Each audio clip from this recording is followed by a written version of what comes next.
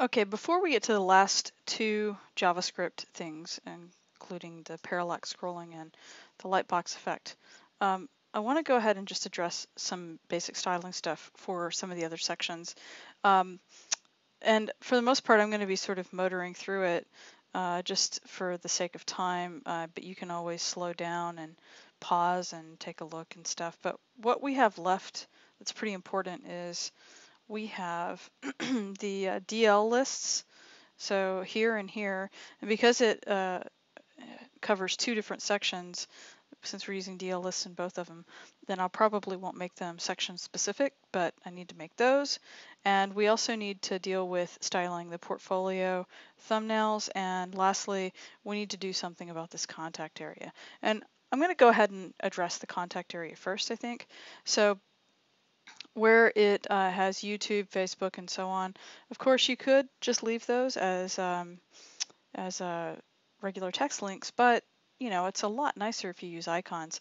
And you can always go and do a web search for social media icons. And I went ahead and I made some SVG icons.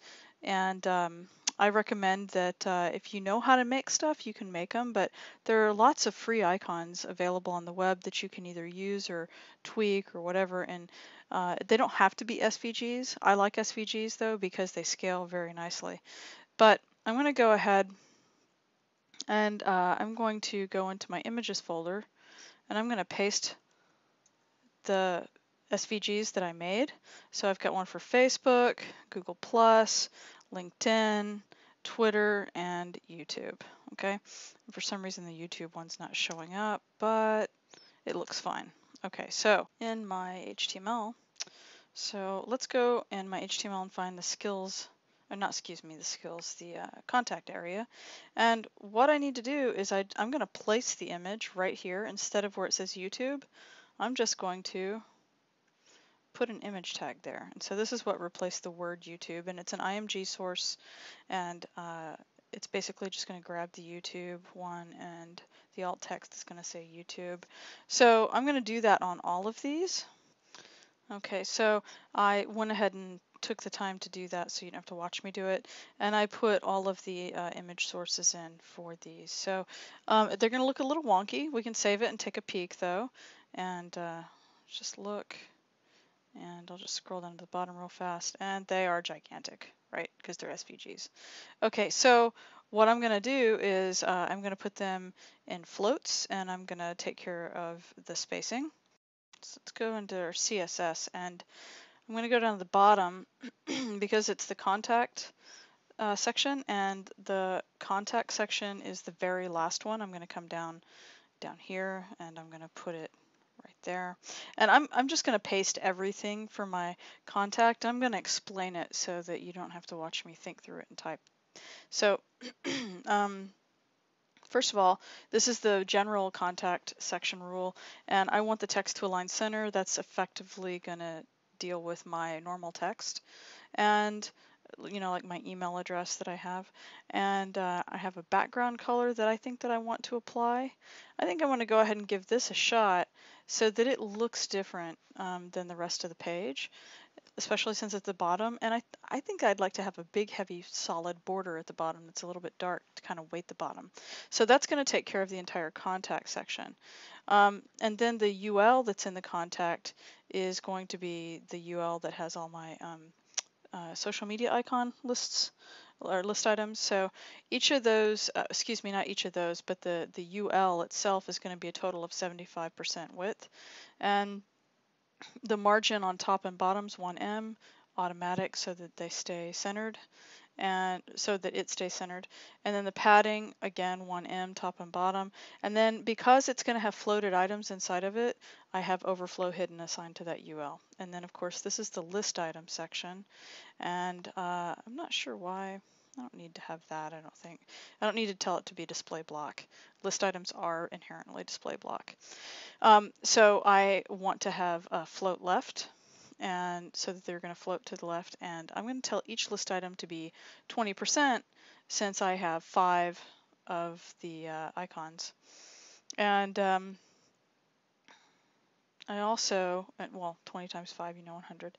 And then for the image, this I do want to tell it to be a display block. That's probably what I was thinking up here. But anyway, I want the IMG to be display block. And again, I probably don't have to have this exactly this way since I'm doing SVGs, but if you're using PNGs or anything else, you have to do display block with 60%. Otherwise, if you don't, by the way, do display block, it'll have this little weird margin down at the bottom. Anyway, I'm going to tell them to only be 60% of their parent container, and because I'm having it be 60%, and that is another reason that it has to be display block so that I can tell it to have automatic margins so that it centers it. And I'm also telling it that I don't want the width to be any greater than 80 pixels. I don't want those icons getting any bigger than that because I think that they'll start to look really weird. So I'm going to go ahead and save this. We'll do a test. And let's see how the contact area looks. And it looks good. It looks exactly the way I was expecting it to look. And we'll deal with the tiny icons a little bit later whenever we get to dealing with our media queries, but for now we'll just leave that alone. And you can see when it gets big, it still looks nice. And you could make this, it's referred to as a mail to link. I'm not going to do that because a lot of times that's how spam will catch you, and a lot of times people, you really shouldn't even be putting your email address directly on.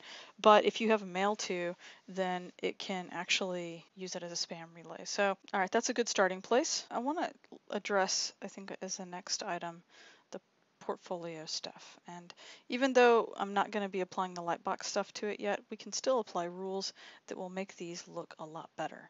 Okay, so this web development, that's an H3. If you want to sort of revisit this up here, you'll see that we have our normal header, right? And then we've got our web development header. So it's an H3 inside of the article. And we also have our unordered list with our list items and so forth. Again, I'm going to paste some stuff and I'm going to explain it so it'll go a little bit faster. And because it comes before contact but after skills in the HTML, I'm going to make the CSS reflect the same. So I just pasted what looks like a ton of stuff, but honestly, it's not as much as it looks like. We have our H3, and again, that's just, text formatting. So I'm giving it font weight, telling it to be uppercase, telling it what size to be centered, telling it how high it should be with a line height, and I'm also telling it how wide I want it to be, and margin. Okay, so that's my H3. And then I have an H3 hover. You don't have to have that either. It's not important, but I'm going to have that because later if we want the H3 to become a button, like for an accordion or like an open and close toggle thing, we need it to have some kind of visual indicator like a hover. So that's why I have that there. Future proofing, I guess. And there's this UL right now that we need to deal with. So I'm telling it to be 100%, but I want it to be a max width of 800%. I don't want it to get too big. And there's a good reason for that. And that's because inside of it are going to be list items that are going to have pictures down here, okay? And if those pictures go to be 100% of their list items, and the list items go to be some percentage of the unordered list, then if we're on a gigantic monitor, then those thumbnails are going to be bigger than they have the potential quality to be. So we need to tell it to be a max width, and I'm going to say 800 because my thumbnails, I already know, I'm making them to be, I think it's 200 pixels wide a piece. So that's 200 times 3, that's 600 with an extra 200 left over for like padding and margin and stuff like that. So that's a pretty safe bet. So anyway, my unordered list is going to be 100% maxing out at 800 pixels. And again, because it's going to have floated items, it's going to be an overflow hidden. Of course, I'm dealing with my margins top and bottom. Auto is left and right. And now we have our list items. And I'm choosing to tell them to be 80%. And again, we're going to say max width for each of them is 200 pixels because that's how big my thumbnails are going to be. And I don't want them to look bad. I'm putting a 1% padding on them because I want to also have a border around them so they sort of look snapshot-like. If you want to sort of be reminded of the goal of kind of what they're going to look like, is sort of like this, where that white right there is the padding, and then there's like a really thin border, and then what you see here is that box shadow that's around it, okay? And then because I have a hover state, the box shadow, so this radius blur of 5 pixels on hover turns to 10 pixels, and it also becomes more opaque, so it's 70% versus 40%, and you can see that in effect. That's kind of what the effect is, all right? And then I need to tell the images, the anchor images, how to behave, and those are going to be block level. They're going to take up 100% of their containers, which are going to be the list items, and of course we deal with the margins like this. So it's really sort of more of the same, more of the same, more of the same. Let's save that, and let's go ahead and take a preview, and let's see if it looks the way that we're expecting it to. And it does, in fact. And the reason I have it set to be like this is I want you to notice something. Nowhere on here did you see a float. Okay, so you didn't see me trying to float anything, and the reason for that is because we are thinking about this as a mobile first approach. So we're thinking of it from a screen size that is small, like a phone or tablet or something, and then in our media queries we're going to make them bigger. So don't worry about this right now. We'll deal with the media query stuff in a little bit, but right now, fortunately, we've got this all working, and if I click on it, it just opens it in a larger view, but we're going to have some JavaScript later to deal with the oddness of the way that that is right now. It'll make it graceful and lovely. Okay, so something else that we still need to deal with are all these definition lists.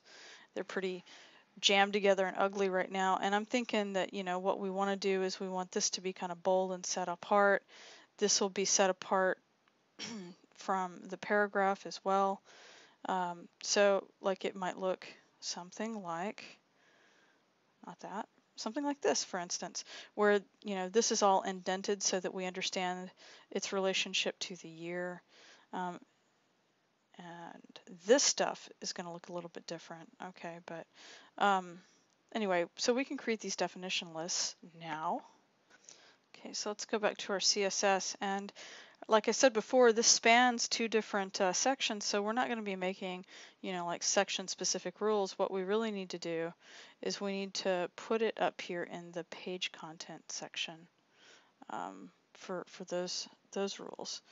So let's find that. That's profile still, profile rules, that's skills, and here's the page content. So after the section page content article, I'm going to come down here and I'm going to add a gang of rules. Let me show you which ones I just added. So lines 160 through 173, and basically I'm creating an H3 rule that's inside of an article in the page content, because the definition lists in the experience section has that. And I want those to be a font weight of 700, so that's the boldest that I have. And I've got the font size here. And then I also have my rule for the definition lists. And basically I'm telling those the top and bottom margins, but then also I want the margin left to be basically half an M. And what that's going to do is it's going to push the definition lists in, basically like an indent, so that you can tell that it's sort of inset as part of something else. Okay, and then our definition term has a font weight so that it's heavy, like sort of like the H3 kind of, because that's going to be the thing that is either like your place of employment or the place that you studied. And then we've got the definition data, and I've just got a bottom margin set. Okay, so let's save that, and once again, let's take a preview and let's see how that looks. So that looks pretty good, and it's basically what I was expecting it to look like. So I think we're pretty set. we're good to go in terms of our basic styling. So let's go ahead and move on to the next demo.